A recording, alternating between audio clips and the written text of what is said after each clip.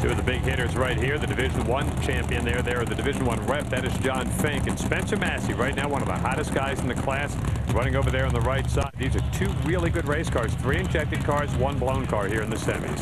How cool would it be to get your first Jegs All-Star win the same year you get your first national event win? And with the red light, Massey on his way to the finals already. What a great start by Spencer, too. As Bob said, very hot this season. 5.420 for the win, 268. He gets a chance to run for the Jaggy.